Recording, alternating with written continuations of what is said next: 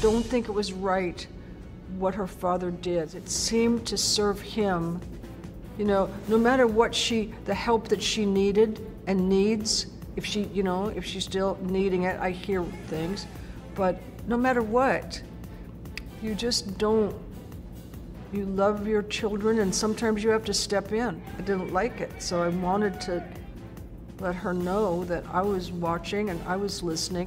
When we were in Las Vegas, everybody on the Strip knew. We just didn't know how deep it was, but we knew something was really not right.